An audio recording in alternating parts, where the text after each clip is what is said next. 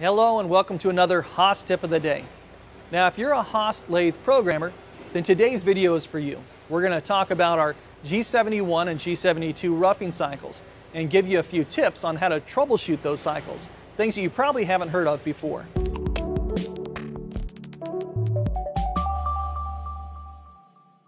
I've written an OD roughing cycle program using a G71, and I'm going to run this in graphics. Now, as soon as it reached the G71 line, I got an alarm, a non-monotonic alarm. What does that mean and how do we fix it?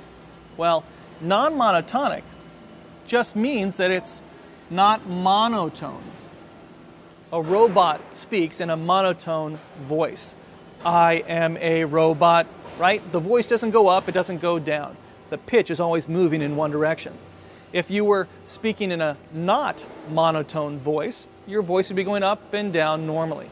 Now, as far as machining goes, we can think of it in the same way.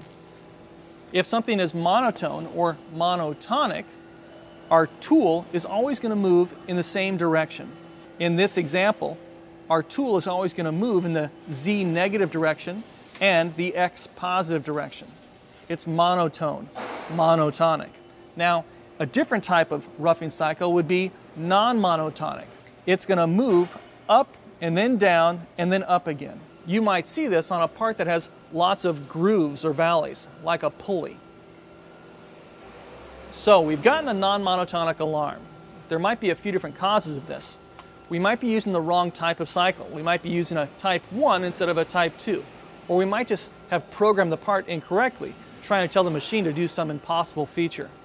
So, how do we see what's going on with our program if we can't run graphics? We're getting alarms, which is stopping the program before we can see anything useful. Here's the trick. You're going to go into edit mode, and we're going to change, just for testing purposes, our G71 into a G70.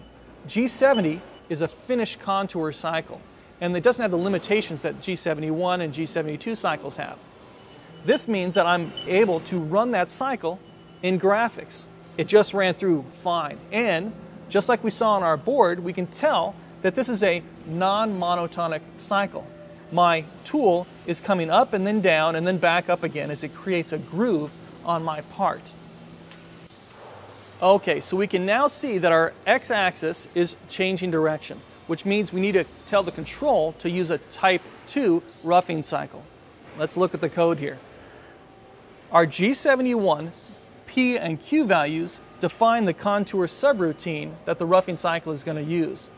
The P value refers to the starting block line, and our Q value refers to our ending block. So, if we only are using an X or a Z value on our starting block, one or the other, the control is going to default to a type 1 cycle. To command a type 2 cycle, we must command both an X and a Z value on our starting block. This is what lets the control know that we're going to be changing directions. So let's make this change to our program and try to run it again.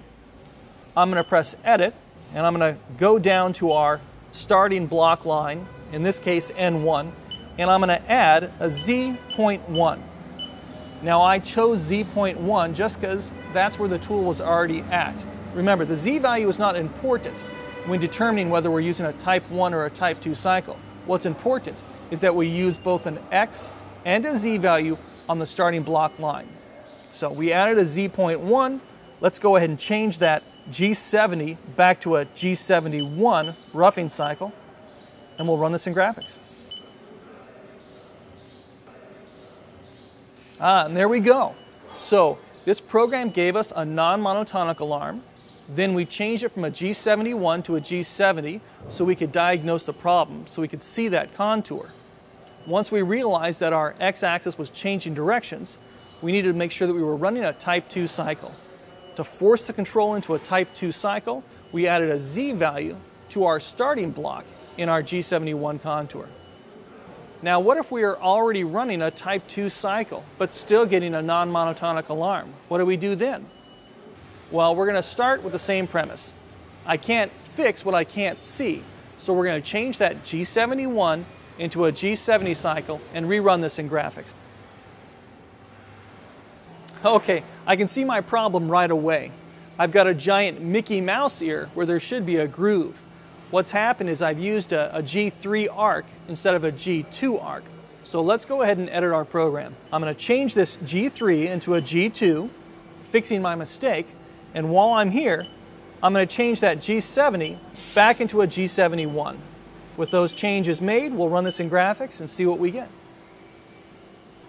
So that's it. Problem solved. So remember, if you're having a problem with your G71 or G72 roughing cycle, switch it over to a G70 temporarily so you can view this thing in graphics until you can find the problem. If you're getting a non-monotonic alarm, make sure that you've got both an X and a Z on that starting block to force it into a Type 2 cycle.